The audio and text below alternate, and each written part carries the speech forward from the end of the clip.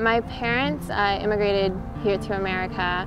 My mom moved here when she was about 7 from Hong Kong, and they moved actually to California.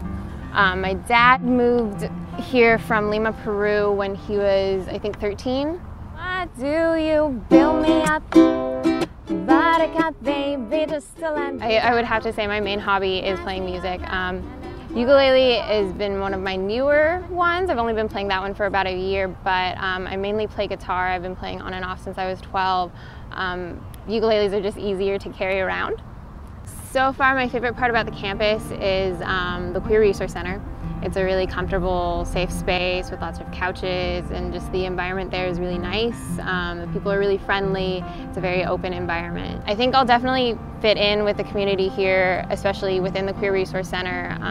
Having that foundation of community is really good. We've got a multicultural center here and a women's resource center here, and I think that those resource centers are really great about connecting with people who like to do social activism, and also for marginalized communities, and helping everybody fit in and build that type of community. My name is Monica Linoe, and I belong at PSU.